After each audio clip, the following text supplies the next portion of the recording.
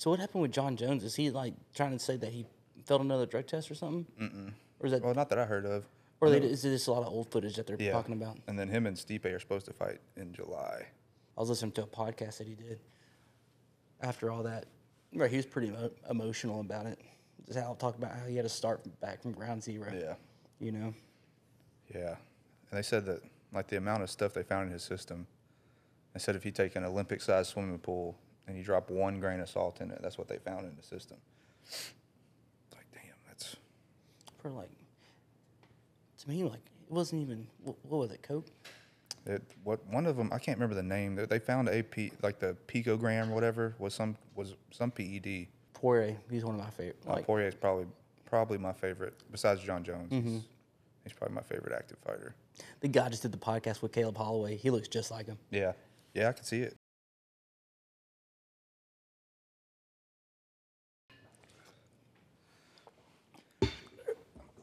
Welcome back to the TBM podcast. I'm your host, Gunnar Michelli, and today we brought on Mr. Blake Trahan. So I heard about his stories and stuff, and very interested in him. And then later on, when I started the podcast, I've been thinking about it for a while, trying to have him on, but I didn't know how to approach him. I finally hit him up, Gruesome Balls hit him up and asked him to come on my podcast. All right. So, Blake, tell us a little bit about your childhood and how that translated into you going into the military. Childhood was pretty normal. A lot of people that go in the infantry, they have a background of, bad childhood or bad upbringing. I didn't really have that. I was a mama's boy. Dad worked a lot. He was a good provider. They got split up when I was in 3rd grade. I think they got divorced. Grew up here in Sour Lake. Went to Hardin-Jefferson. Graduated high school, and then school was always easy for me, but I didn't put my effort into it really like I should. So once I got into college, it turned into more of a partying time. For sure. I ended up getting, I don't consider weed bad, but I smoked a lot of weed. I ended up getting bad on some other drugs and made the decision that if I stayed on that path, I was probably going to end up in a bad spot. So I was either going to move or join the military. Decided to join the military and told my mom I wouldn't go infantry, and that's exactly what I did. So that's how that happened. That was the one promise she made me make. I said, "Okay, you can go. I'll be okay with it. Just don't join infantry." Well, I did this. My parents really didn't want me to. They supported it because they knew I was going to do it just from my childhood. Like I always thought, talked about. But my grandma, she hated it. She hated the idea of it, everything about it. But I even made like a song growing up. I was just to aggravate her. I was like something like "Bye bye BB, I'm going to Marine Corps infantry," because we called her BB, and it'd always get her so worked up. But yeah, that's wild. And in that persona of people like having bad childhoods, it's normally the infantry is where they end up. It's either that or prison. But I was exactly the same. I had a very good childhood, and all the trouble that I got in was because of me. It wasn't because of my parents. I just made bad decisions. Yeah. But so where did you go to boot camp or basic training? Fort Benning, Georgia. Fort Benning. Yeah. And y'all, how long is that process for y'all? With infantry, basic training and infantry school is all intertwined. If you don't go infantry, I think you go to basic training for 12 weeks or something like that, and then you go to your training for whatever your MOS is after. Infantry school is kind of intertwined, so I want to say we did like 16 or 18 weeks, something like that. Really? Somewhere around there, yeah. Boot camp for us, what is it? It's 14 weeks, and our ITB training is 14 weeks, so it's like 28 weeks in total. Yeah. So it's a while. Yeah, it was a long time. Then right after that, you went to the 1st unit? Yep. The 101st Airborne? Yep.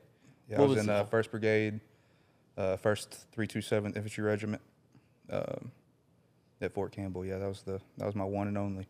So how was that? How was that unit, like y'all's tradition and pride and culture and traditions? It was cool. Like I didn't know a whole lot about it at first. I mean, I knew the history of it, 101st, but I got there and it was just as high speed, I guess you want to say, as they made it sound, And, yeah.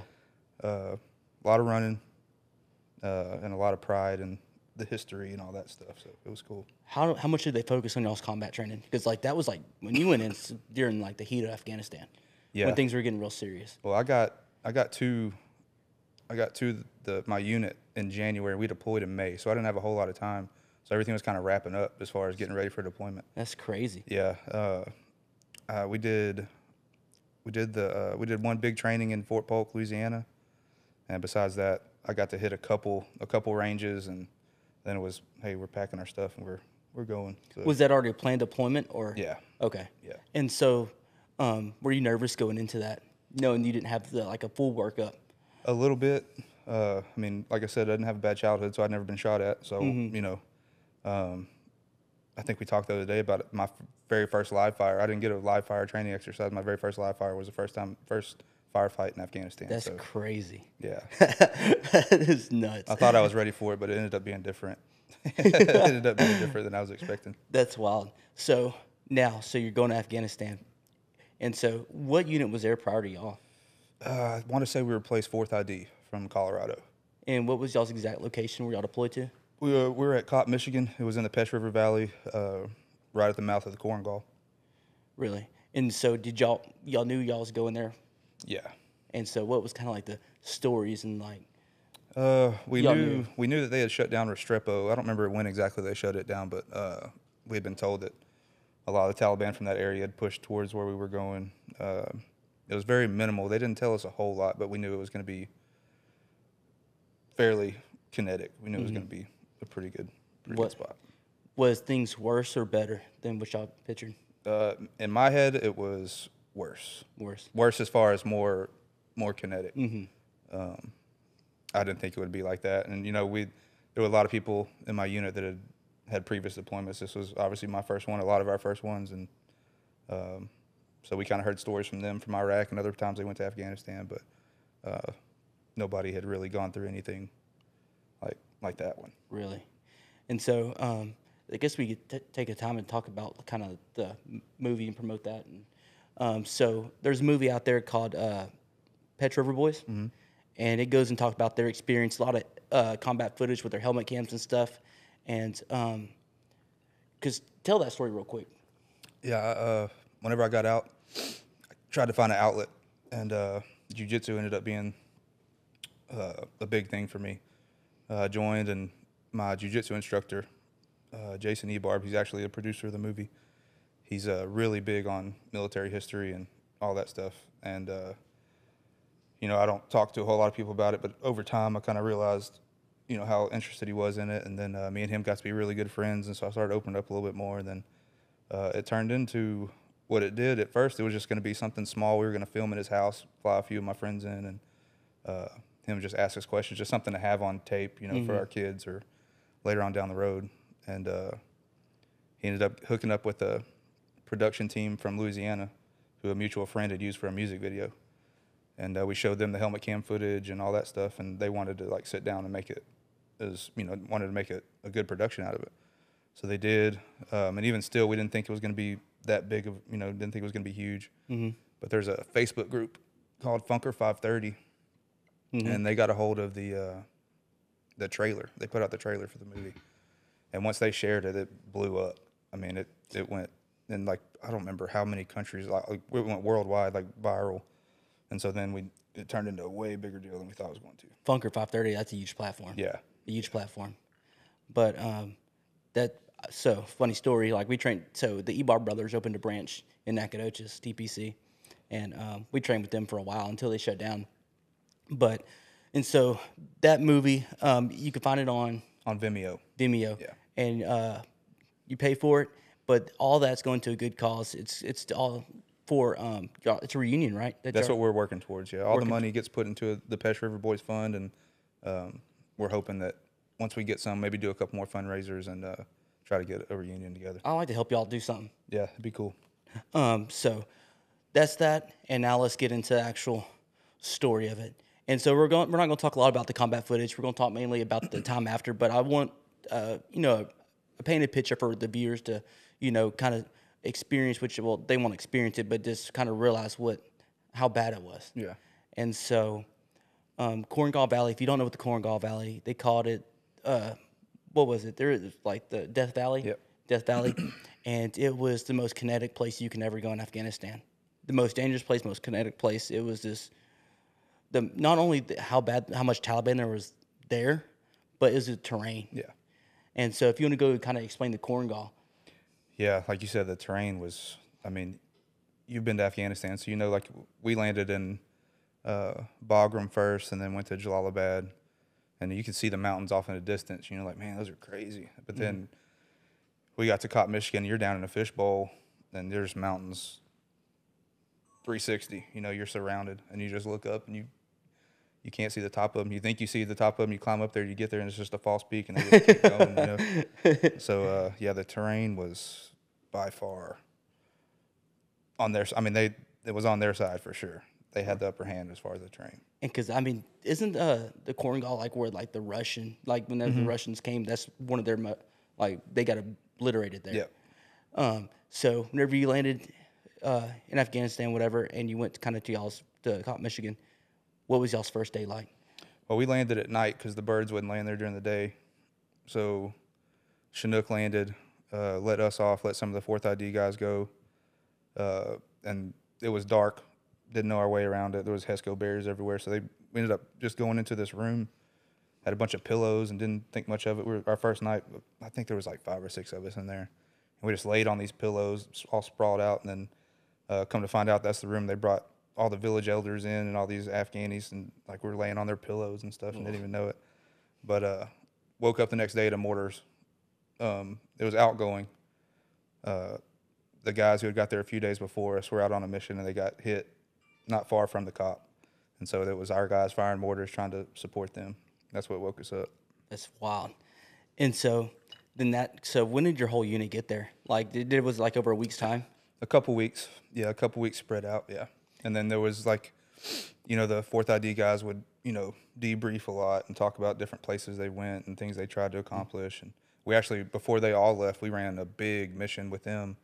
It was mainly for terrain and getting a bird's eye view of everything, but we got into a Chinook, and they took us up so high your ears were popping, you know, and then we had to walk down. But we got to see all the terrain and higher up from way up top to see what we were really looking at. Did y'all get any instant contact? Not that day, no. No, we didn't. Not that day. But definitely that first night, waking up to outgoing mortars, that definitely set the tone for y'all's whole deployment. For sure, yeah. Was that the time where you kind of had like an oh shit moment, or was that later on? Kind of. I was like, man, this is okay. It's real, you know. And then our guys came back, and we talked to them, and it's almost like it's like looking at a guy like, dang, man, you're a badass now. You got into a firefight, you know. And then most of them did. It wasn't their first firefight, you know. They'd been to Iraq and Afghanistan. They came back. It's like, man, we're here. It's time. Let's go. This is what it's going to be like for the next year. And it literally was, but probably much worse. Yeah. So, kind of tell, like, what was y'all's mission set there? What did they kind of? From what we were told, I mean, they were trying to set up a government for the country, you know, mainly in Jalalabad and all the big cities, and we were supposed to be kind of like a buffer to stop fighters from moving towards that area and stop elections and all that, and also to help try to train the Afghan National Army. And so, did y'all do much training on that Afghan Army side, or did y'all do mainly?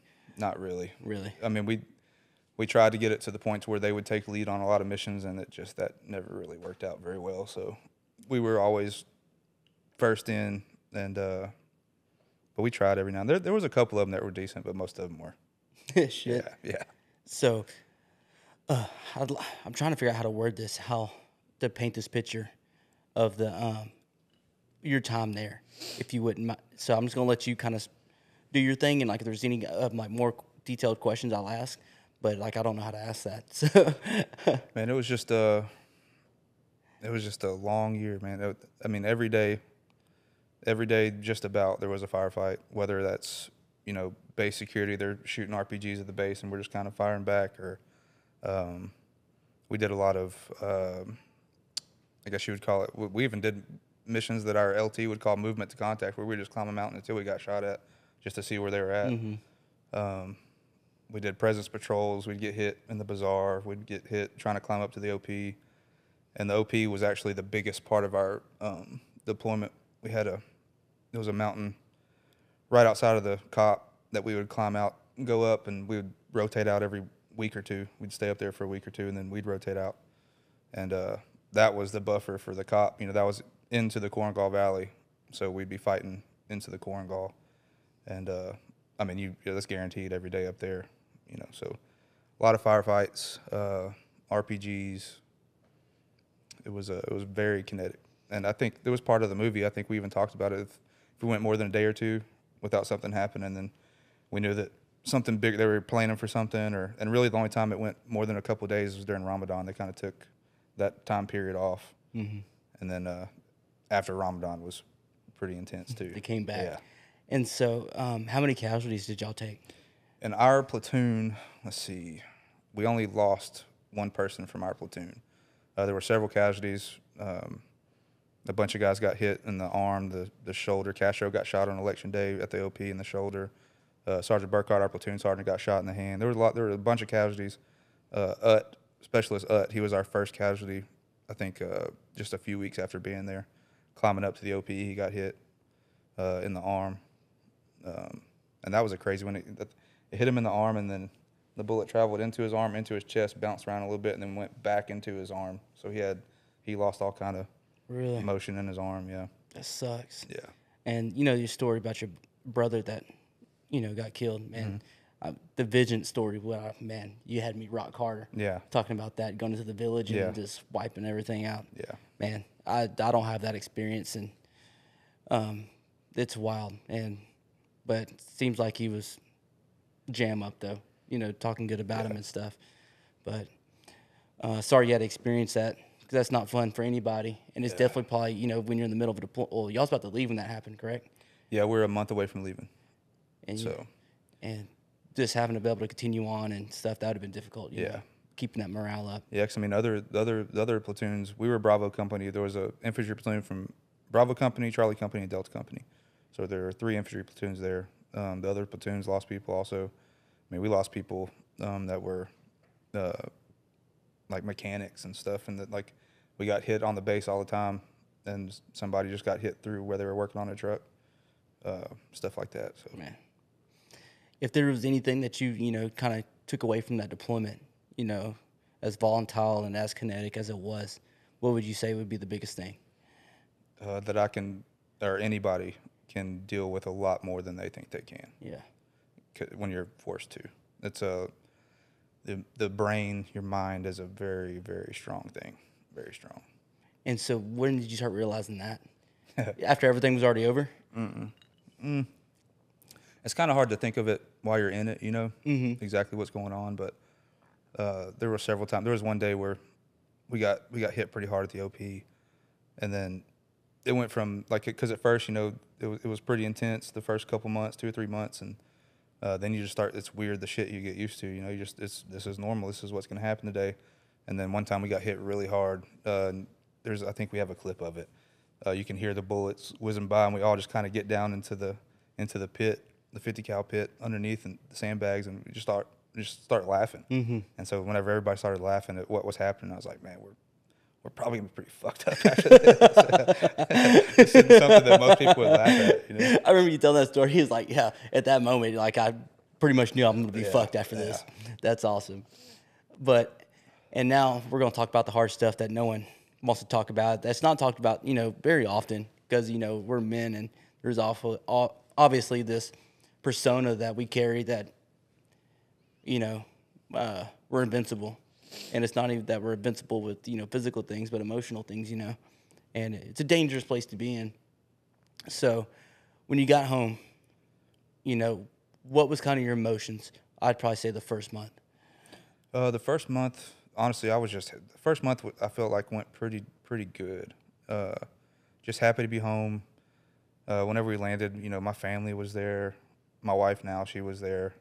We weren't married yet, but and that first month, I think she stayed up there with me. We went from hotel to hotel just because we started at a nice hotel, and we stayed there for a week or a weekend, and every week it seemed like we downgraded because we were running out of money because we were just staying in hotel after hotel, and she stayed up there for a month, I think.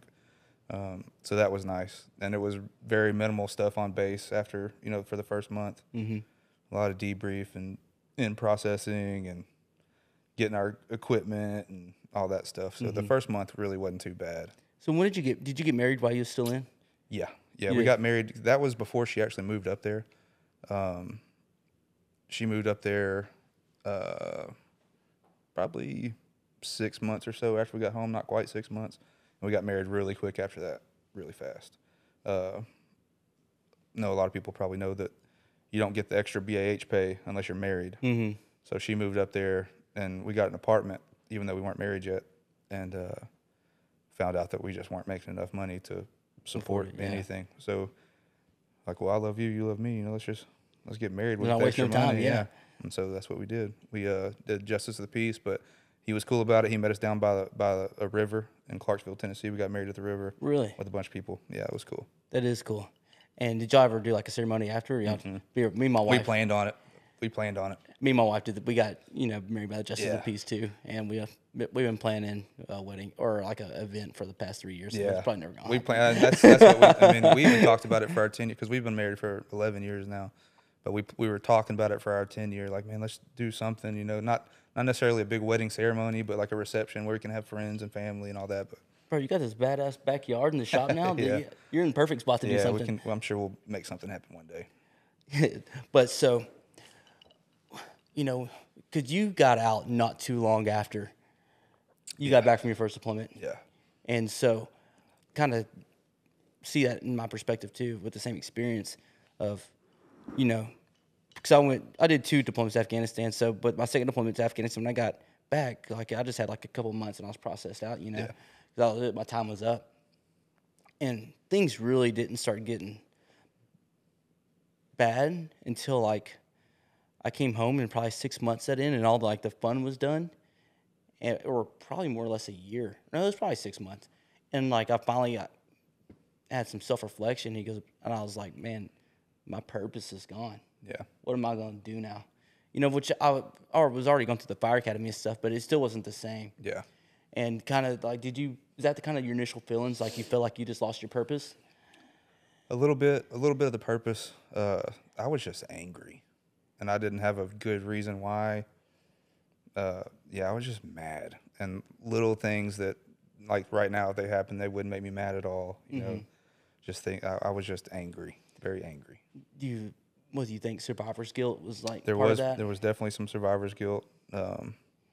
Looking back on it now, I mean, I know it's a normal thing, but I wasn't good at how can I put it? I guess I just wasn't good at compartmentalizing stuff. Like I didn't know where to separate certain things, and just everything just seemed like a blur. Like even now, thinking back on those days, it's a 100%. blur. I mean, I don't remember a lot of stuff. Even like I don't remember a lot of the times, like exactly what happened in the bad time, like in arguments or if I got into a fight. I don't remember a lot of it. I remember some of the things I said and how I made people feel, or things that I did. I remember that, after the fact, but in the moment, it's a blur. And I, like you talking about being angry, bro, that is like spitting image of like how I felt.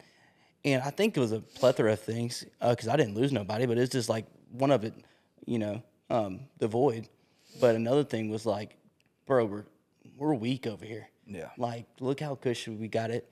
And these fucking 4-year-old kids are literally, I remember this one little girl, she would take her little water buckets and carry your donkey to the water hole on my first deployment and like fill her little donkeys up and walk away. Yeah. And like the culture and the life over there is just humbling. Oh yeah. The way that they lived and stuff. Then we get upset and people are so just, I don't know, like selfish and kind of just brats, if you will, and just spoiled. Here, and it's just like you see that, and you see what you've been through, and just like, bro, like, yeah. Here, adults are just as bad as kids. Bro, it is. They are. Adults are just as spoiled as the kids are these days. I remember that pissing me off. Yeah. That pissing me off. Then like I'd go to the bar and drink and stuff, and bro, I'd get mad about something stupid, and I'm fighting everybody. Yeah. In which I probably did that before I went to the military, but it didn't make it any better. No. And so, what other, like, instead of being angry, what are like some other like emotions that you felt, or like you'd say like things that you were kind of dealing with besides like the survivor's guilt and kind of just being angered? Even though I know I wasn't, looking back on it now, because I had my wife, I had my friends, I had my family, I just felt alone. Like I didn't feel like anybody understood me. I didn't feel like I don't know. It's almost like I felt like I walked around with like a cloud over me. Like I felt like people were looking at me in a weird way. didn't understand me, which I mean, I didn't understand myself too, you know, so I can't blame them for that. But yeah, I felt alone, and I felt guilty. I didn't feel like I deserved anybody's love, or I didn't really know how to give love to my wife, to my family, my friends. I think the main thing for me was just not feeling like I deserved any of it. So I'd gotten to a really bad spot where I would push people away, like purposely, like self-sabotage and all that stuff. I did it, and that was one of the biggest things that I took away from our conversation, is that there, and I couldn't. Now that I think about it, like I can't pinpoint where that came from. Yeah, I don't. I can't pinpoint. I can't pinpoint if it was like previous life experiences, you know, that, you know, going to country or whatever. I couldn't pinpoint that emotions because like I had no reason to feel that way. Yeah. You know, and I felt the same way. Like I feel like you walk into Walmart and everyone's staring at you like you're like some I don't know, criminal villain or just retarded for no reason. For no reason. And like people would try to contact you, like my buddies would always want to hang out and stuff, but I just didn't want to go hang out with nobody. I didn't want to go be around them. It's because, you know, like, I felt the same. Like, I felt like no one understands me. Like, no one cares. No, like, no one gives a shit. Yeah. You know, then, like. And that was another one. No one gives a shit. You know, even though they did, they felt like, especially the ones that are really close to you, they did give a shit. They did want to get in there and talk to you and, you know, be your person or whatever. And you just, like, fuck, I don't deserve that. I don't, you know, and I would just push them away. And, bro, it's dangerous. Yeah. And the self-sabotaging. And that is like something I still see myself now doing, you know, like, especially after that conversation, like you said, the self-sabotage, I'm like, bro, like whenever, you know, me and my wife get in arguments, like it's over something stupid, but like I self-sabotage myself so bad. And I cause I get upset that we got in a little argument. Then I was like, I feel like I ruined her day. Then I feel like I don't deserve her. Then I go lay in the bed for 4 days. Yeah. Then I show up to work and like act like nothing ever happened. Then like I'm there and I'm just, because like one thing I do when I go to work, I make sure I'm 100%. No one deserves for me to be in a bad mood, or no one cares about, like, the community don't care if I'm having a bad day or not. Yeah. They need me at my 110. Yeah. And so I always instill that. But when, you know, like deep down, like, you know, I'm depressed and sad and stuff. But that self-sabotaging thing is a very dangerous piece, because like that's when you start having them other thoughts. Yeah. Yeah, for you, it's dangerous for you. It's hurtful to the people around you. You hurt people that love you, you know, and you hurt them. Sometimes you hurt them bad, you know. And you kind of, I don't know how much you want to talk about our last conversation, but kind of, if you want to, like, explain your piece with that, because you had like some very good articulate words to say about it. Yeah. Man, it's just, like I said, I didn't feel like I deserved, like, my wife is a godsend, man. Like, the things that we went through together and the things that I put her through, nobody else would have stayed, and she did. And I'll never be able to live up to what she deserves. I feel the same. But yeah, it was a lot of, like I said earlier, just anger. And man, I would break people down, her included, break them down mentally. Like it was a lot of verbal abuse. One thing we talked about the other night was like something they teach you in the military, you know, especially in the infantry. The only way to defeat something that's coming at you is to overpower it. So if you have something coming at you, people firing at you, you got to overpower them with more fire, right? Mm-hmm. And it was the same in an argument. Like if I felt like somebody was coming at me in a certain way, just to win the argument, I would overpower that with, like you said, something hurt my feelings, I'm gonna hurt your feelings 10 times worse. You know, just that stupid, terrible mentality. I had that for a long time. And my wife caught the brunt end of that because she was the one that I was with most of the time, you know. I've had pretty much one best friend for the last 20-something years, you know. Besides him, you know, I lost a bunch of friends, and not just because of that stuff, just like life in general, you know. But he stayed, she stayed. My family's still around me, loved me, and now, you know, now I know that I deserve it. And it was just it took me a long time. What was that switch that you thought, like, you know, like, I'm fucked up, like, now I do deserve this, like your whole mentality changed? For me, it was time. Like it wasn't like, I mean, yeah, there were certain events that I was like, fuck, I gotta stop. I have to stop doing that. there were definitely certain events, but like for whatever reason, it took me a long time to believe it. You know, I would tell myself a lot for, you know, like, you deserve it. Everything's gonna be okay. Stop pushing people away. They do love you, but like I just, it's like I knew it in here, but I didn't react the right way, and it took me a long time. It was a long 10 years probably of, you know, and it progressively got better in little baby steps, you know, but it was tough. And one thing, like, I noticed something that I do, and it's very a toxic trait, and I feel so bad for Cassidy, is whenever we get an argument and stuff, and it'd be my fault. Because after that conversation, bro, like, I validated 99% of our fights was because of me. Oh, yeah. And that, like, bro, and that really fucked me bad. Yeah. Like, I had a feeling it was me, but it's just like you really validated that I was a problem. Yeah. And so, like, you know, through self-reflection and stuff, I kept on thinking about it. I'm like, bro, like, I victimized myself through most of these arguments and stuff. And it's like, it'd be something that I said or something that I did wrong, but now I'm trying to make her believe that she was the fault of that. Yep. And bro, that's such a toxic trait. And it is. The finger pointing. Yeah. It's bad no matter who's doing it. It's a bad thing. And to be able to say, you know what, you're right. Swallow your pride for a second. Stop the argument. Give them a hug if you can. It's hard to do in the middle of it. It's very hard to do, but it's that victimizing it's not going to get you anywhere. Mm-hmm. So where, like, during your time did you have your daughter? Like a couple years after you got back? Well, right after I got out, we found out that my wife was pregnant. I got out in October of 2012, and I think we found out in November that she was pregnant. Wow. So it was pretty quick. So yeah, when our daughter came a month early, she was born in June of 2013, and that was another one of those moments. You know, it's like, man, I gotta. You know, it was still really early, and it still took me a long time to change. But like something with her clicked. You know, that with my daughter, like that's one person that I never pushed away. That's one person that I always gave 110% to.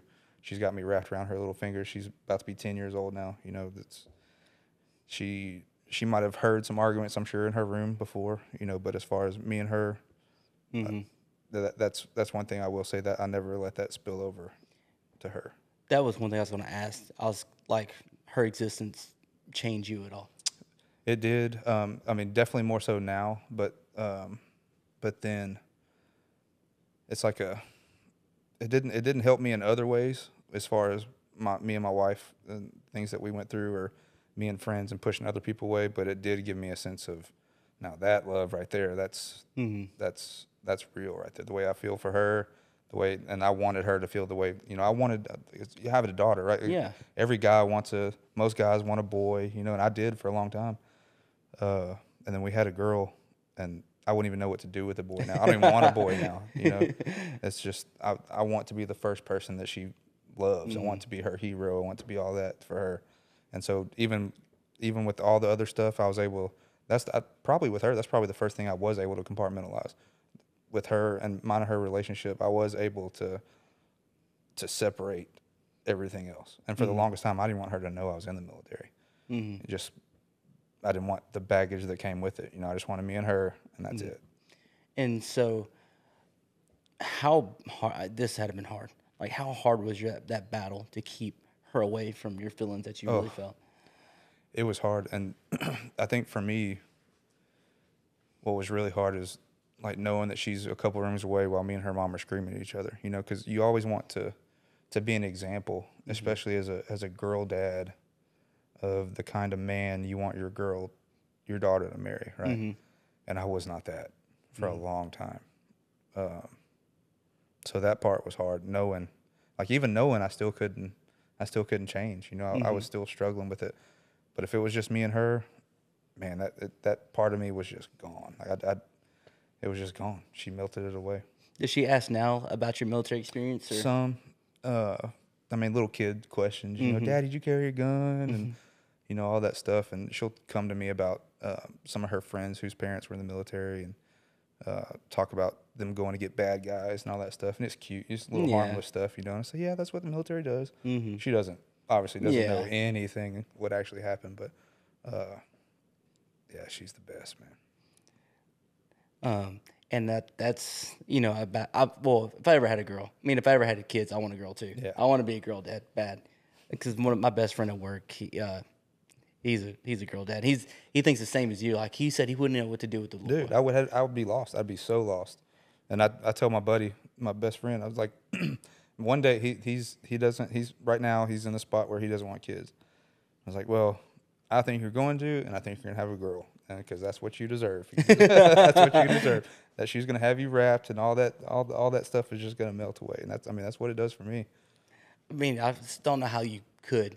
Like, you look at something so precious and so innocent, like, if you're having a bad day, you can't. With a boy, I feel like I'd be more of a hard ass, like maybe even too strict, for sure. you know? Oh, for sure. With her, it's just like, I want to be the good guy. Like if mama's yelling at me, then I want to be the dad where it's like, come here, baby, I'll make you feel better. My mean old mama. Yeah, she does no wrong. Yeah, she does no wrong. Yeah. I feel like I'd be that way too. Yeah, and that's another thing that's hard now. It's like whenever she gets in trouble, which she doesn't get in trouble with me very often, which might not be a good thing, but if she does get in trouble, it's so hard for me not to, like when she goes crying into her room, it's so hard for me to stick to my wife's side. I would just want to go into her room and hold her and just be like, it's gonna be okay. I promise it's gonna be okay. And your wife in the meantime, yeah, then want to beat you up. Oh yeah, then I get to hear it from her, which I mean I get it. I mean you gotta stand your ground with them, or they're just gonna know what they can get away with. But yeah, she's a good kid. We're lucky. She's a good kid.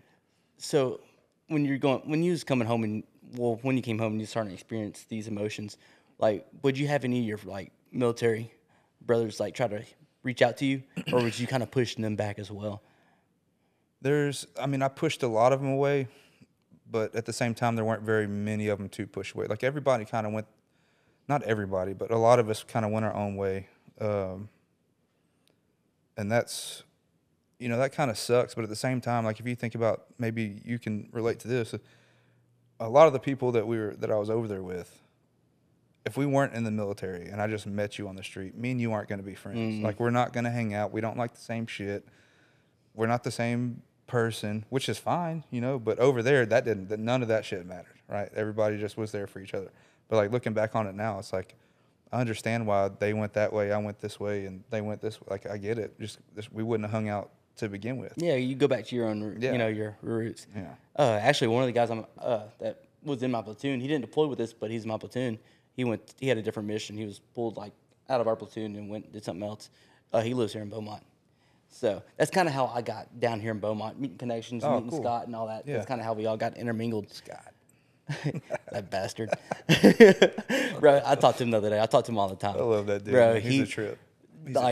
Every time I call him, like it's at least an hour-long conversation. Oh, yeah. There's so much to talk about. Ask him about the time me and him rolled in the hotel room at fire school. Oh, I will. Ask him about that. Ask him how that went. Well, that's love you, Scott. I think he did tell me about that because that's how like he told me that you was in jiu-jitsu. Yeah. And he said you was damn good at it.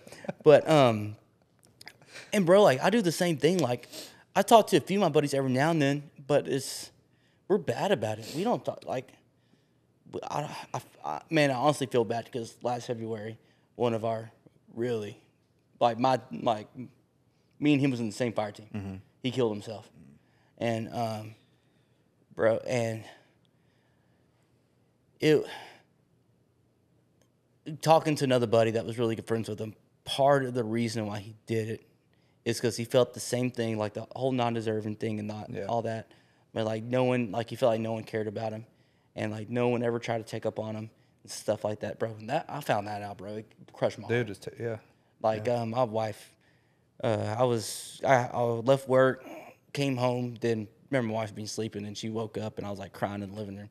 Just because, like, I didn't cry initially when I heard that, but, like, it sat on me for, like, 5 days. Mm-hmm. And, like, it crushed me.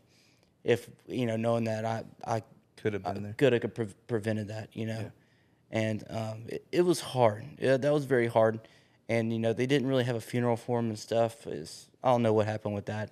We're supposed to plan the trip and go see his grave, but, like, there was many things that factored in that. And I don't know the whole story, but there might have been some, like, financial issues, too. He just felt cornered. Yeah. And there was, he felt like no one came to check on him enough, called him enough. And I still, after that happened, I've still got no better at it. And I really have to make an intentional decision to do that, because no one's going to tell each other if we're struggling. Yeah. Oh no. You know, and if that was the case, he would have told us and we would have been there for him. Yeah. But like you don't, and so it just leaves you in that such a burnable position. Yeah. Then next thing you know, it's all it is a trigger squeeze. Yeah. Then it's done. And Yeah. have y'all lost to anybody like suicide and stuff like that? We've lost a couple. My first team leader ended up taking his own life. One guy that actually wasn't on that same deployment as us, but he was in our platoon once we got back as a private. Great soldier, man. He ended up, I want to say he even ended up going to Ranger school. Just a good dude. But I mean, and like I said, we weren't super close just because we didn't deploy together, but we did hang out in the times before I got out. And it's the thing about suicide or depression, you know, you can put on a face. I'm sure I had one on for a long time that nobody, like you said, you go to work and everything seems fine. I wouldn't. What am I going to do? Am I going to sit there and tell everybody, like, yeah, I just broke the shit out of my wife last night, meant like verbally, I cut her down? I'm not going to tell people that, you know? I'm not going to tell them that we're fighting, we're talking about a divorce. I'm not going to tell anybody that. I'm going to put on my little face and make sure everything is fine. And depression looks different on everybody, you know, and you never know what somebody's going through. No, and like when I get bad off, like I don't sleep. Yeah. Because for one thing, I don't sleep because I just feel so bad about the way I maybe what I argued about, what I said. Because anytime like we get in a small argument, like I've never put my hand on Cass or anything, but we've been in arguments. But like just knowing that I upset her to make her cry, like bro, like it'll keep me up for fucking days. Yeah. For days, just because like she's just so innocent and non-deserving of what I put her through, and bro, that's when I've had those thoughts. Yeah. That's whenever like I felt like bro, like she don't deserve me, and like she ain't gonna leave me. Yeah. So like I'm gonna do her a favor. Yeah. You know, and but like now things have gotten way better, and because that's one thing I cared too much. Like I cared too much about money, and I cared too much about other things, and I didn't make things about her. So now like I try to make things like about her and put her on the forefront. Yeah. And so like, and that's that. Because bro, like one of the stupidest arguments we've had that was she was ordering too much off of Amazon, and it turned into something huge. Yeah. Like it was nothing ever been serious, you know. And that's what's crazy. That's how I know that I was a problem. Like because it'd be something so small, then like I victimized my thoughts, and I kind of like I'm like it's only one sided. Like I wasn't putting her self in her perspective, but bro, it's so stupid. Yeah, a lot of them are. A lot of them start off as something small, and then one thing gets said that sets the other person off, and then it just builds from there, you know. And it's the thing back to the finger point and say, well, you do this. Well, yeah, but you do this, and it's like it doesn't help anybody, you know. But it's gonna happen in a marriage, especially. There's gonna be hard times, and that's what sucks about our situations. Marriage is hard enough by itself, you know? And then you add all these things that they didn't necessarily sign up. Like it's like nobody's gonna be like, hey, this guy, you can marry this guy if you want. He's gonna come with PTSD, depression, suicidal thoughts, and all this stuff. Or you can marry this guy who, yeah, maybe you don't like him as much, but he's gonna love you to death forever. He's gonna do everything you want. He's gonna be there, treat you like a princess for the rest of your life. There's gonna be women who are like, well, fuck all those problems. You know, I'll take the easy road. And my wife, luckily, is not one of those people. My wife isn't either. Like, bro, like I do not deserve an inch of her. Me neither. An inch of her, because she was an innocent angel, and she still is.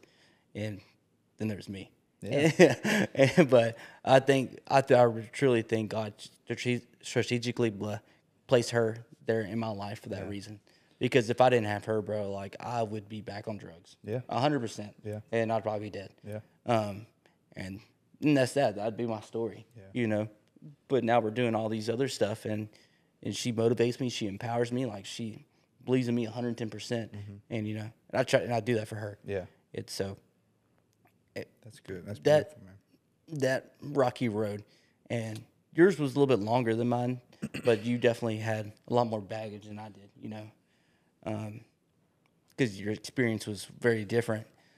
And I think, what do you think is the best way to, you think time is probably the only thing that heals this, or do you think there's other things?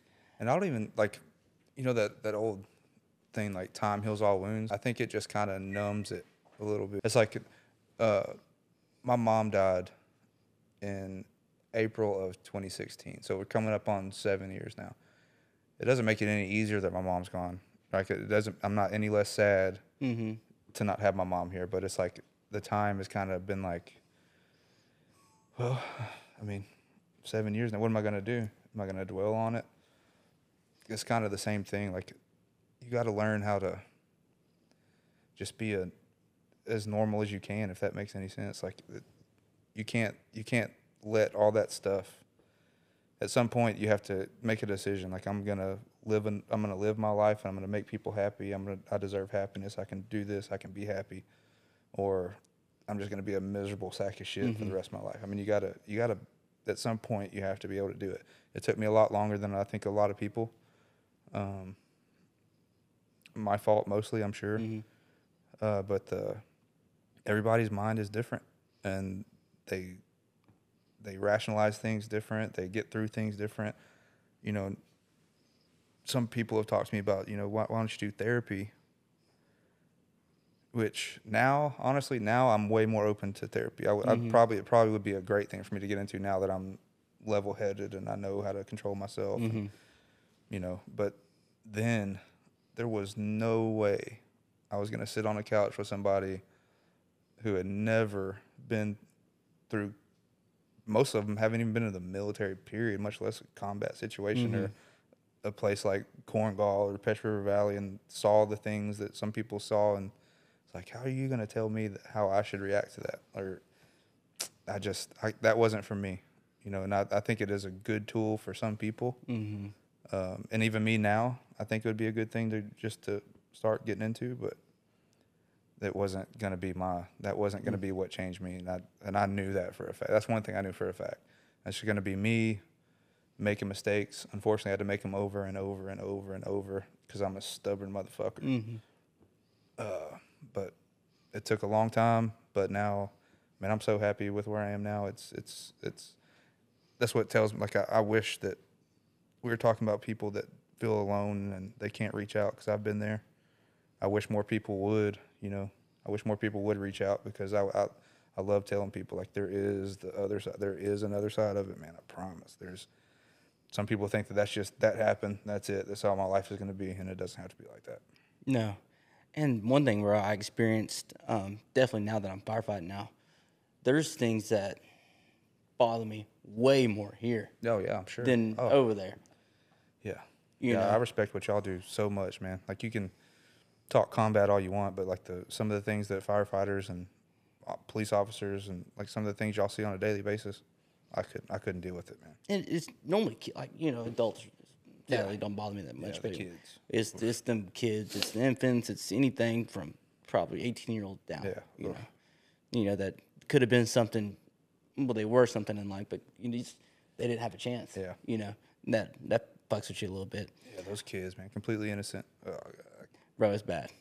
But, man, I 100% agree. I think I think it just numbs it. Yeah. I don't think it ever leaves away. It makes it a little bit easier, but it doesn't. It's not healed. Like, I still have the same demons.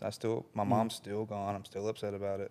And I think if most people are honest with themselves, damn near anybody I know will probably tell you, if they're honest, I've had suicidal thoughts.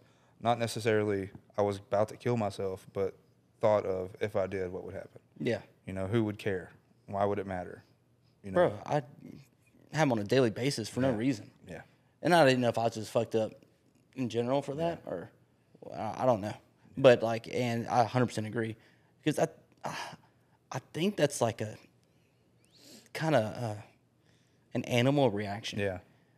You know, like this, I don't know. It's selfish too, because that would be such a selfish thing. Yep. You know, to do, like, leave our family behind, and like, yeah, it's horrible. Like, but in that time, you victimize yourself, Well, that goes then you right feel, along with it, right? Yeah, you victimize yourself, and like you're not thinking about all that. You're just being selfish. In any situation that that I was in, that I like that, like I was always victimized myself. Yeah. You know, but so well, you know, with a lot of your struggles and stuff, what did you kind of turn to? Was it alcohol, drugs? I mean, I guess alcohol. Whenever I got back, I didn't really do drugs just because of the jobs that I had. I couldn't do it. Now, if I could smoke weed, I would still, to this day, I would smoke weed every day because I don't think that's a drug. It helps me. It's just I'd be a much happier person and things would be a lot easier for me. But I can't do that because of my job. So, I did for a long time, I guess you can say, turn to alcohol. And that's almost the same thing as time, right? It didn't take the problems away by any means, but it Delays them. Yeah. And I wasn't thinking about it. But what sucks about alcohol is those problems, just like they still are now, those problems are still there. They didn't go anywhere. So if one bad thing happens that can set off a chain reaction, and that chain reaction is going to be way worse if you've been drinking than it would have been if you were level-headed and could kind of control your emotions. So, yeah, alcohol. Alcohol always makes things 10 times worse. Love-hate relationship with it, you know. I love it, you know, to hang out and have a good time and get loose and chill with my friends and have a drink with you guys. But like the downside is it's terrible. It's terrible. Oh, for sure. Everything's got to stay perfect. Yeah. Like nothing can trigger you, make you mad or anything like that, or like you spiral. Like especially then. Like like if it would spiral, and it would spiral out of control quickly. And like I said, that would be another one of those ones. It's not because I was shit-faced drunk, but like just I would zone out, and I wouldn't know like what the fuck did I do? You know, why would I do that? And fucking a lot of times it was because of alcohol. And that's one thing I noticed about myself, bro. Especially drinking, like I get upset, bro. I spiral so quick. Yeah, it like goes from 0 to 100. Yeah, you know, and it is still them same selfish, victimizing thoughts. A lot of times, yeah. But so did you, like, when you got out, did you get on like any kind of prescription meds for like PTSD and stuff like that? Well, they put me on them, but it made me feel like a fucking zombie. I didn't like the way I felt on them. So yeah, they put me on them, and I kind of weaned myself off, I guess. And I didn't stay on them very long, just because, dude, I would like. Before I got out, they had me on the meds, and my wife came home to find us a place to live, and I was still at Fort Campbell at the apartment, and I would just sit there and like do absolutely nothing. People would call, I would look at my phone and just like throw it. I didn't like the way I felt on them, and I'm also like, I don't want to say anti-medication. I think there are things in certain situations that people need certain things, you know. But if I can, I like to stay off of them, especially like the antidepressants that change the makeup of your brain and the chemical reactions. And like I said, some people I know need it, but I don't feel like I was in that category. I needed to figure out my own shit, you know. And now I'm not on antidepressants. I'm okay. I'm happy. And like, I don't need that's like, a win, dude. That stuff is just, I don't know. That's another one, you know. You start taking pills and changes your chemical makeup, and you don't know how some people react different to it, you know. And that's one thing I was talking to Caleb about, you know, on that podcast whenever that incident happened, and he said, like, I've never taken them, so I can't speak on it, but he said it delayed his like grieving process, like his whole like his, you know, like it delayed everything. Like that year or two that he was on him, like he was fine, or like more or less a zombie, because he said that too. But it was just like as soon as he got off of him, it was right back to square one. Yeah. And so that, is it worth it then? You know, I think it probably is for some, but I think I'd rather just, you know, hit it on the forefront and just, because if you delay it, like that's the thing. Like you had your little girl later on, and you know then it would have delayed longer into her life, and I could see where it's like kind of a catch-22, you know. But I agree. Some people probably need them and stuff. Yeah, I'm sure there's certain situations where they do people good. You know, I'm not completely against them. My wife had a very, very bad reaction with medications, and that kind of gave me a different outlook on them as well. Like a allergic reaction or just a Well, behavioral? a little bit of both. Like it started off as something simple, like she had a cold, so she went and got a steroid antibiotic shot. Mm-hmm. Well, she had a bad reaction to the antibiotics and started having some problems. And so we went to the doctor. They couldn't find anything. They did blood work. Everything was fine, so they gave her more antibiotics. Made the problem worse. She ended up in the hospital. They couldn't find anything. In the hospital, feeding her more antibiotics. And all these, it got worse and worse and worse, and nobody could tell us anything. Doctors ran tests. They didn't see anything. It took her finding a holistic doctor to run these tests and say, hey, look, the antibiotics have crushed you have no bacteria left in your stomach. So now my wife, she is the least picky eater I've ever met. She will eat anything. She will try anything. Not a picky eater. I'm the complete opposite. I could live on chicken nuggets and pizza. She is the complete opposite, man. She will eat anything. She will try anything. Now, to this day, she cannot eat gluten. She cannot have dairy. And if she does, it puts her in this like week-long, like she can't do it. She can't function. Her body will shut down. She'll be itching. She'll get sick just from all those antibiotics. It completely changed her life. Dude, that's crazy. Everything was 100% normal one day, and then the next day it changed. Bro, with the medicine and farm agenda, like I don't trust any of them. Yeah. Regardless. Oh man. But it's all about money for the most, for sure, bro. And like you can't tell me like cancer can't be cured when you can put a fucking man on the moon. Yeah. You know, that's what we're dealing with that with my grandpa right now, bro. And this is not in 2023. There's got to be something. Oh yeah, for real. And that didn't help anything either. You know, my grandpa getting cancer, and I'm sure when your mom got cancer, it didn't help you at all. And that's been a struggle. Oh yeah, that I'm sure because I know. It's especially when we found out that she was terminal.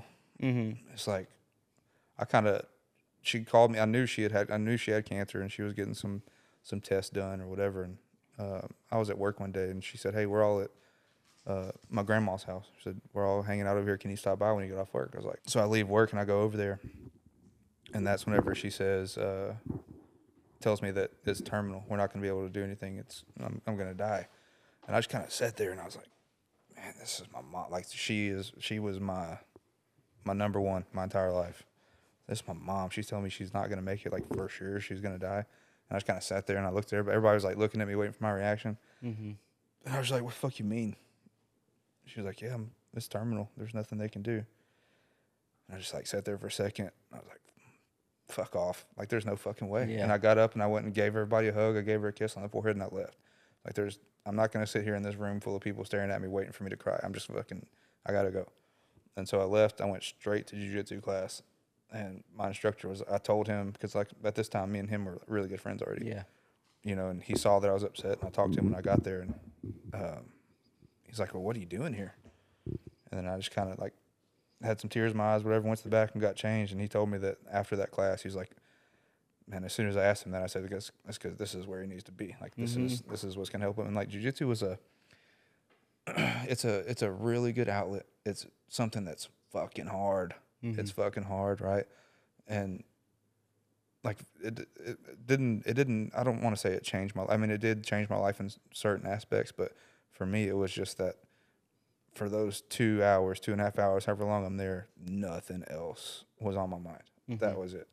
All this darkness was gone. All the bullshit was gone. All my fears, all the things I was mad about, all the guilt, everything was gone.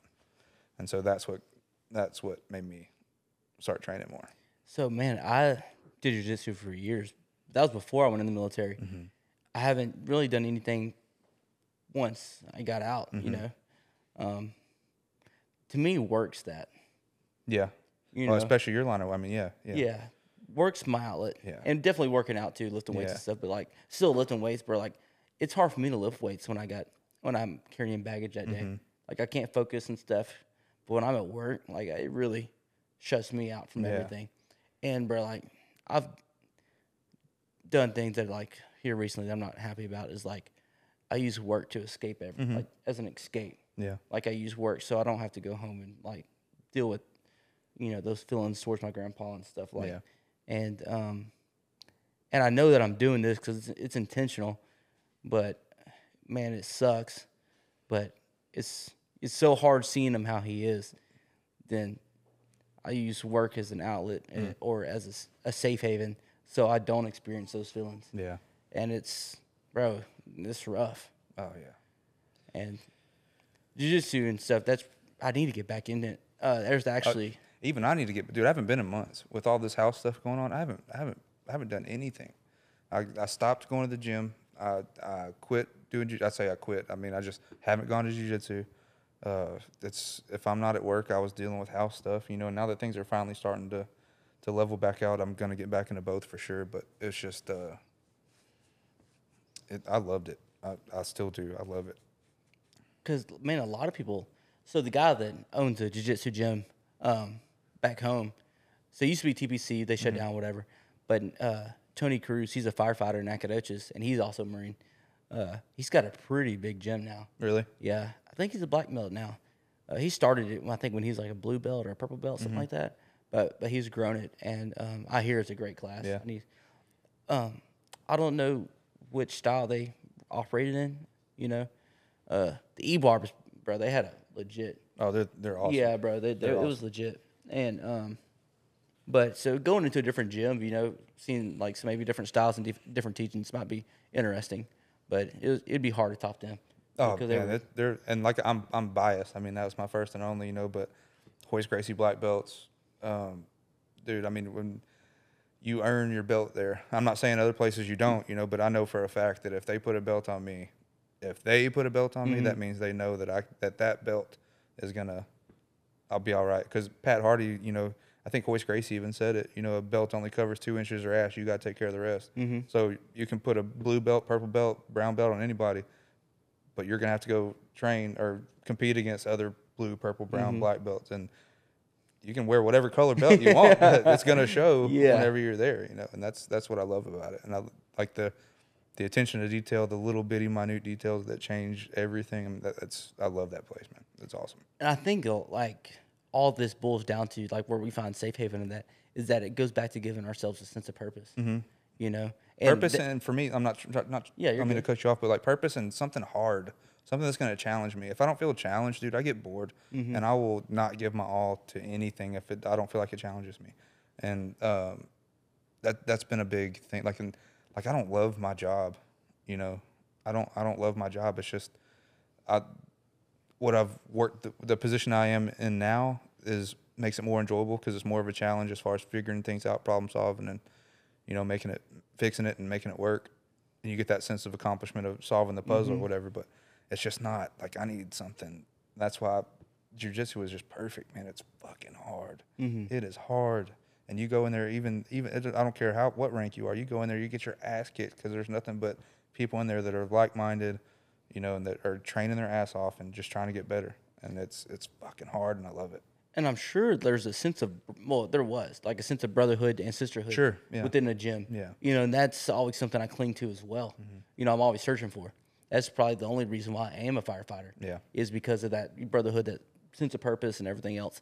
And that for sure was my biggest struggle getting out, is losing that purpose. Because I was in the, Marines, and everyone thought I was going to be in there forever. Because, like I was, graduated top of my class and everything, as well as like one Marine of the Year, and like they thought of me as a lifer. And I got out, bro. It surprised a lot of people. Yeah, because it was over some bullshit. Like it was time for me to get out because society and things were changing. People wasn't hard, And so I got out, but I'm glad I did.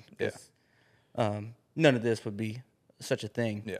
But outside of like survivor's guilt and stuff and everything else, do you feel like a lot of your feelings like kind of dwelled down to like losing that sense of purpose? Because like, bro, you're in Afghanistan, and whatever rank you are, like you're in charge of all this equipment. You're in charge of like your duties, and your purpose there is your brother's life. Yeah. And there's nothing that really triumphs that. Yeah. That's a lot of responsibility, bro. And like when you come out to back to civilian world, like, bro, you don't matter no more. No one knows your name. No one gives a shit about you. Like, it's it. Yeah. And that was hard. That was hard to eat. It is. It's definitely a culture shock. You know, you go from such a tight-knit group and such a, God, what's the word I'm looking for? Like, it's just like you go through something with those people that you're never going to, it doesn't matter what kind of friends you have back home, right? You're never going to go through those things with them unless fucking Russia comes over here and does some crazy shit, you know? Yeah, for real. But it's like, I'm never going to go through that with anybody else besides those guys I went through it with. And for me, like, I don't necessarily want to say sense of purpose for me personally, but it was like they understood me, you know, and now I don't have that. I don't have that circle anymore, you know, and that's I think that was a big part for me. Like they understood me, they knew what we went through. Nobody else does. And at the same time, I don't want to explain it to anybody. I don't want to tell you what I went through because you're not going to understand. You're not going to give a fuck in the day. You know? Exactly. And so you just essentially, it's just you felt alone. Yeah. Alone. Yeah. Which I felt that too. And this is like a hard concept for my wife to really understand. It's like, you know, technically or physically, I'm not alone, but you are. Like, you know, I have my wife, I have my family, and I love them to death. They'll always be the most of me. But like, there's still a sense of loneliness that you're not in that brotherhood, you're not in that culture, you're not the person that you was. Yeah. You know, and it's hard. Yeah. It's hard to cope, and that's another where she gets confused about is my sense of purpose. You know, my outlook on that. It's like she is more than I'll ever need, whatever. But it's just that like she's my purpose, but there's this whole other side of me, like going to Afghanistan. You know, doing our thing over there was my purpose. Yeah. From little, I knew that. And that was definitely a life-changing decision that I made whenever I got out, and it felt different. Yeah. It felt different. And so, going on now, you know, do you ever worry about like having maybe a relapse to like some of the feelings you had? I think I'm in a pretty good fucking spot mentally right now. And the only reason I know that for a fact is all the stress that we've gone through this year with the moving and the house stuff. You know, if we would have gone through this 5 years ago, dude, I would have. I don't know how I would have handled it. It's still hard, you know. But I've learned how to deal with it, and I've learned that it's okay for somebody to love you. It's okay for your wife to love you. Let her fucking love you. If she's still there, she fucking loves you, you know? Oh, for sure. Let her do it. Let her do it. And then love her back. That was the other big one, right? Like, I've always loved her. Like, that has never been a question. I've always loved her. I just didn't show her. And that goes back to the self-sabotage, and that goes back to the pushing away, not feeling like you deserve it. And you do, man. Because they're trying to understand. Yeah. They'd probably give up everything to understand, and they don't understand like why you feel this way and stuff. Yeah. And it's something that you just can't teach. You have to go through it. Yeah. You know, and it's. And I doubt my innocent wife is going to go to Afghanistan or go through the Marine Corps to understand that. So, and it's awkward. It's awkward. It's weird. It's just different. You know, that relationship, but you have to find some way to find peace in it and find peace in yourself to be able to just continue life, bro. Because there's no way in hell that I would want to experience the rest of my life with those feelings, you know. Yeah. Because, bro, it'd be miserable. Like you don't deserve to be miserable the rest of your life. No. You know, but if we let ourselves do that, we will indirectly. Like, bro, because time flies. You know, and I'm sure you know through your period of struggle. How long did you struggle for? Man, a solid, like, before I got to where I felt like I knew what I deserved and what I wanted and what I needed and the ability to accept that from other people, probably almost about 10 years. Bro, and how quick did that 10 years fly by? Pretty quick. I mean, at the going through it, you know, it felt like slow, you know, but looking back on it now, those 10 years flew. And like what sucks now is, as happy as I am now and the things that I have now, like if I've done that over the last couple of years, what could I have done in that 10-year span? You know, if I could have figured that out in the first year or two and figured like gotten to the point where I'm now. Back then, fuck, there's no telling, you know. So, from what you learned in that 10-year period, what advice would you give somebody that might be experiencing this right now? There is another side. There is another side to it, and I know there's a big stigma on men's mental health. You know, everybody says, you know, or you feel like you should be a tough motherfucker. Nothing's going to bother me. And if it does, I'm not going to tell anybody. I'm going to suck it up and I'm going to be a man about it. That's all good, you know, and you can make it out. Some people can make it out that way, but there's an easier way, because that, a lot of times that just leads to a lot more darkness and way, way, way deeper than you should be going up here. Those suicidal thoughts are real, you know, like you might say like, yeah, I'm never going to do it, but sit there in those thoughts for 4 or 5 years, see where you're at then, you know, see where you're at 10 years in. It's, if you let those thoughts beat you, they will, and they will suck you up and spit you out. And the most dangerous thing I think possibly is that you go through this at such a young age where you're not mentally mature, and you go in to try to tackle life, you know, like you're not thinking mature, like you're not thinking about anything else. Like even just being at that age, you have selfish decisions and you have selfish habits. Yeah. And so there's a lot of things I didn't realize until like, bro, I'd probably say a year or two ago, and I'd like turn 24 to 25. Like, I'm like, you know, and I think a lot of that came with like reading books and stuff like that. I kind of educate myself, but I think even if I would have not have done that, I still think I would have had a different mindset, you know, just being at a more mature age. Because that's the thing, bro. Like, you go through these times, you're young. You're still a kid. Yeah. You're still a kid. And, like, with this testosterone, especially, like, come back and seeing all that, like, how do you articulate that? You articulate it through anger, violence, and everything else. And drugs, drinking, and partying and whatnot. And so that doesn't help any factor either. No. I mean, our year was, our deployment was go, nonstop, 24/7 for a year. And then you come back and it's just silent. It's like, what the fuck? Like, driving down the road, I mean, for a while, driving down the road, I don't want to be on the sides of the road. I want to be in the middle lane. You know, all that shit that you hear about, the PTSD stuff, you know, it's I don't want to say it's dumb, because it's not. I mean, it's there for a reason. It's a legit thing. But if you let it beat you, it will. For as long as you let it. So, like, what, like, marriage advice would you give for somebody that's been through your stuff, that might be experiencing the same struggles you have? That's a good question. I'm asking for myself. Yeah. No, that's a good one. I mean, that also goes back to a personal level. Like, if you're not going to let your wife be there for you, she's only going to sit there and put up with that shit for so long.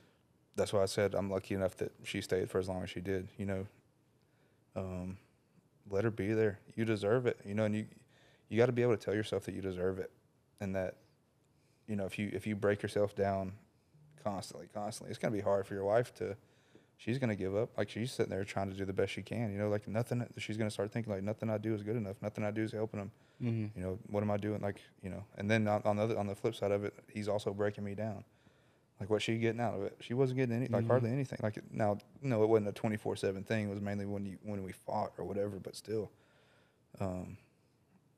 you got to be able to tell yourself that you deserve love and you deserve respect, and you have to be able to give that back too. You know, and if you have a woman who's standing there by your side, who's not sitting there dogging you all the time, telling you you're a piece of shit, you know, that's it. You got a good one if she's sticking by your side. You know, you just gotta tell yourself. That's all. You got to compartmentalize. That was in the past. That was then. This is now. Because if you let that carry on, it'll carry on as long as you let it. You know, once you just make that decision, like, hey, I'm gonna change, figure out your outlet, and change. You know, Because, bro, we have some strong wives. Because for them staying or not cheating or doing other stuff, like, bro, like, if I was probably in Cassidy's shoes, I probably would have broke up with me the first 6 months of being with me, you know? Like, I wouldn't have. Why in the hell would I? This dude's fucked. Get the fuck out of here. Too much baggage. We definitely have some strong wives because, and like, you know, like, I will never owe somebody more than what I owe Cassidy. You know, just for what she's put up with. Yeah. And bro, that's so true, because they did not sign up for that, because not at that level, because they could think they did, you can only visualize so much, but like when it really comes to the nitty gritty, like when they experience that, they're probably like, bro, like I did not expect this. Yeah, this is bullshit. Yeah, this is crazy. Yeah, you know, like why am I with this crazy motherfucker? Yeah. I'm sure she thought that 10 times a day, if not more. And they just have such a strong amount of resilience just to be there. You know, because you know, and like I hope Cassidy never felt this way, but I hope she didn't stay with me just because she felt bad for me.